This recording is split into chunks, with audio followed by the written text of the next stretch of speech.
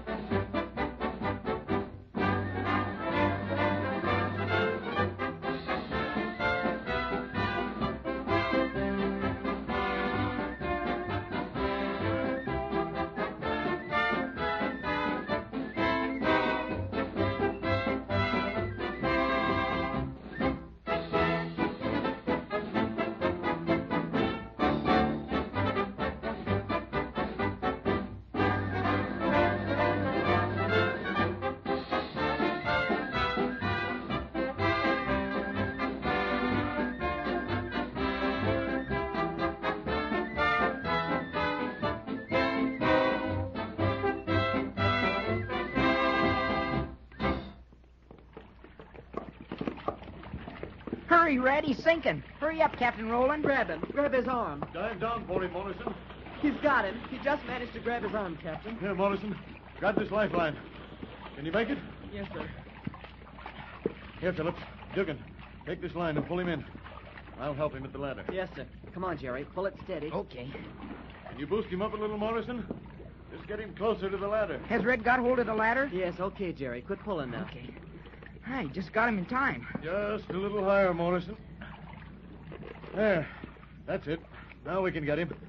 Grab his arm, Phillips. Yes, sir. You help too, Dugan. Yes, sir. Have you got him now? Yes. Okay. Can you get up all right? Yes, sir. I'm all right. Here, take my hand, Red. There you are. There. Thanks, Jerry. Let's lay him down right here, Phillips. Yes, sir. On his stomach. That's right. Is he all right, Captain? He'll come around all right. Here, let me get him on his stomach. There. Now, you boys start patting his legs and right arm while I get his tongue out and start in on the good old Schaefer method. Yes, Captain.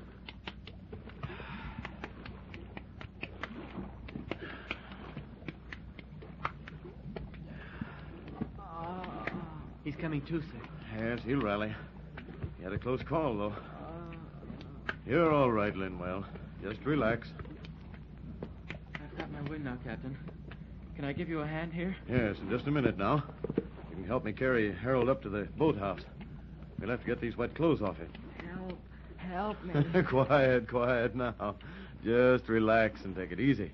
You're all right. He sure had a close call, didn't he, Jerry? Well, I'll say he did. He was going down for the third time. That was sure a keen rescue, Red. That was nothing. Did you save me, Red? Oh, sure. I remember now. Thanks. Want to try sitting up now, Harold? Yes, sir. I'm all right now, but I sure feel shaky. What do you say we get over to the boathouse now and get out of that wet uniform? There's some swimming trunks in one of the lockers that'll fit you. Can't I just sit here a while, Captain? Oh, so you don't feel so good, huh? Well, I'm sort of tired, and... Should think you would be. But come along now. Good hot shower and a brisk rub down will put you in the running again. I'll help you over there. We've got to get those wet clothes off. Is there anything we can do now, Captain? Yes, Phillips. You might go tell Mrs. Gardner what happened and have her come down to the boathouse. Have her bring some dry clothes for Harold, too. Yes, sir, right away. Come on, Jerry. Okay. So long, Harold. See you after a while. Goodbye, Captain. So long, Jerry. Goodbye, Dugan. Hurry it up, Phillips. Yes, sir. I'll bet Harold's not over that narrow escape yet. I'll say he's not. Did you notice how funny he looked? I mean, he had such a funny color. Yeah, and his lips were purple, too. Yeah, I'll bet he won't be going out on the pier again in a hurry. You warned him he was too close to the edge. Yes, but I guess he just didn't think. Hey, maybe it'd be a good idea to have him go see the doctor. Well, chances are Captain Rowland will send him over to the infirmary. The infirmary? Yes, that's the hospital. Oh, yeah, that's right. Well, say, you haven't met Dr. Campbell yet, have you? No, and here's hoping I don't. Why? He's awfully nice. You'll like the doctor. Oh, I didn't mean it that way. I meant let's hope I don't have to go see him because I'm hurt or something like that. Oh, no, that wouldn't be so good, would it? I'll say not. Well, Jerry, did you ever get hurt in a circus? You know, I should think it would be pretty hard not to get banged up with so much excitement going on all the time. Well, it's a funny thing, but I never once had to go see the doctor. Oh, I had a couple of close calls, but I guess I'm just lucky. What were the close calls? Well, once when I was riding Splendor, that's the little colt I told you I used to ride. Yes, I remember. Well, once when I first started to ride him, I got his saddle on too loose and it slipped. That sort of scared him, and boy, did he go. Oh, and you fell off, huh? No, that's just it. That would have been easy, because Splendor was still a pretty small horse. But I slipped with the saddle and hung on. My head almost touched the ground, and his hoofs went flying by me a mile a minute. I don't see how you ever got out of that. I was scared if I let go, I'd get kicked in the head. No, I should think. What happened? Well, a fella just happened to be walking across the lot in back of the horse top just at that same time, and he ran out and grabbed Splendor and stopped him. You said something when you said you were lucky. Hey, look, there's Ted Metcalf. Where? There, sitting on the steps of Custis Hall. Oh, yeah, I see him now. Whew. What's the matter? Oh, nothing. Just getting winded is all. Oh. We've been walking pretty fast. Oh, you're sure it wasn't the talking that got you winded? Hey, now. Oh, hello, Ted. Hiya, Ted. Oh, looks like you two are in a hurry. Yeah, we are. Jerry, you and Ted wait here, will you? I'll run in and give Mrs. Gardner Captain Rowland's message. Okay. Excuse me, Ted. I'll be right out. Okay. Hey, what's all the excitement, Jerry? Harold Linwell just fell in the lake. No. Yes, he did. He nearly drowned, too. Well, is he all right now? Well, I guess so. You guess so. What do you mean? Well, he's kind of weak yet. Well, how did it happen, Jerry? Oh, he was standing too close to the end of the pier, and he just fell in. Well, who saved him? Red Morrison. Red? Uh-huh. He dove right in with his uniform on. It sure was tough for him to swim, too. Well, I can imagine it would be, being weighted down with wet clothes. He had an awful hard time, but he finally got Harold. Say, that speaks pretty well for Morrison. Oh, I'll say it does. Well, that's that. Huh? Oh, so soon? Mm-hmm. I met Mrs. Gardner in the hallway. Say, I don't think there's any use going back to the lake, do you? No, I guess not. There's nothing we can do to help. Jerry was just telling me all about it. I guess our friend Red Morrison did himself proud. Well, I call it a mean trick. What on earth are you talking about? Say, what do you say we take a walk over to Mac's place? Okay. I could go for a cold drink. I could, too. Come on. Hey, but what's that you said about a mean trick, Lee? Well, I meant the way Red dove in and got to Harold first. What do you mean, Lee? Do you mean to tell me you didn't notice the way he stole your thunder? Stole my thunder? Certainly. You were just about to take your shoes off and go in after Harold when he handed you his cap and dove right in. Well, that was all right. There was no time to lose. Well, I don't know that I agree with you, Jerry.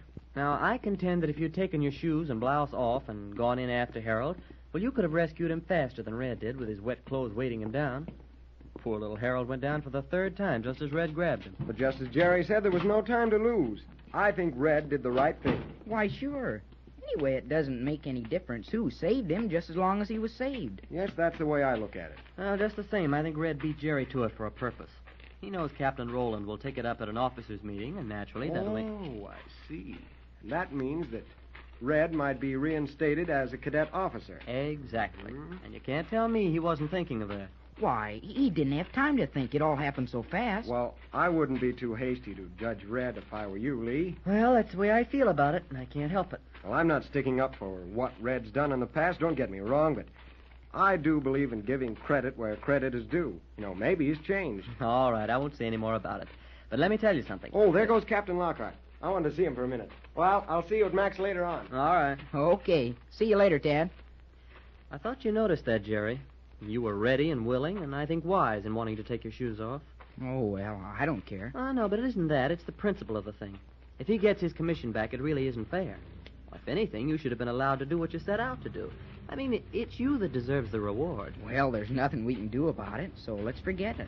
Uh-oh, look out, look out, look out. The big arch for you, plebe. Whoa, I started right for the little one. You'll have to be a little more careful, Cadet Dugan. Yes, I will, Cadet Phillips. I'm very sorry, sir.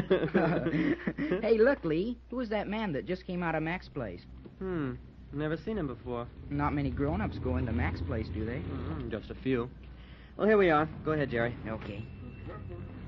Hiya, Mac. Oh, well, hello, lads. Greetings to you. How's things, Mac? Oh, fine. Couldn't be better. Couldn't. And you always say that. Well, why not? There's an old saying, and a true one. A man without a smiling face and a cheerful word must not open a shop. I think that's an old Chinese saying. Chinese. It's a good one, all right. Oh, you bet it is. It's not wise to complain to your customers. I always say things are good, and, well, that invites them to be that way. Oh, say, Mac, Mm-hmm. who was that man that just came out of here? I don't think I've ever seen him around Fair Oaks before. Well, now, Lee, I'm glad you asked me about him, as long as you two are in on my secret. Your secret? Why, Jerry. Oh, losh, lad, you haven't forgotten about my invention already. Oh, no, I see what you mean. Well, what about that man, Mac? Well, now, that man you just saw walk out of here is going to let me have the money to build a working model of my altimeter. Yes, sir. Yeah, he's very, very much interested. But who is he? Well, his name is Russell. Clyde Russell. Good Scotch name. He's more or less a stranger in Fair Oaks. Well, didn't you know him before? Oh, no, I didn't. Not until just about an hour ago when he come in here to get a bite of lunch. Sounds kind of funny to me. Funny? What's funny about meeting up with a person? No, I mean a stranger like that offering you money. Oh, well, he's interested in inventions. He told me he's helped a lot of folks get started. Well, that's his business. Oh, he's very, very fair. He's going to draw up a very nice contract. A contract? Oh, certainly. And for $250, he only wants a 10% interest in the invention. That's a very good deal. I told him I'd be glad to offer him more. And besides, he's going to take care of all the business. He'll handle the whole thing himself. When is he going to give you the money and draw up the contract? Well, maybe tomorrow, or maybe the day after. Why? Well, it doesn't sound good to me, Mac. Huh? I've got a hunch he's going to try to trick you, maybe get your invention away from you. Oh, nonsense, lad. Why, you know very well, Jerry, that I'm a very good judge of people. This man Russell is as honest as the day is long. You mean he appears to be honest? That's right, Lee. Listen, Mac, you believe in Proverbs. Uh-huh. Did you ever hear this one? Never judge by appearances? Yes, that's true, very true. Then don't be hasty. Please, Mac. Now, Jerry's right. You're so anxious to get the money to build your working model that, well, you don't see this thing the way we do. Don't forget, haste makes waste. Aye, but don't forget either, he who hesitates is lost. Listen, I'm going to try to get the money you need, and I think I can do it. You? You, Jerry Dugan? Why, where on earth would you get $250? Well, never mind about that.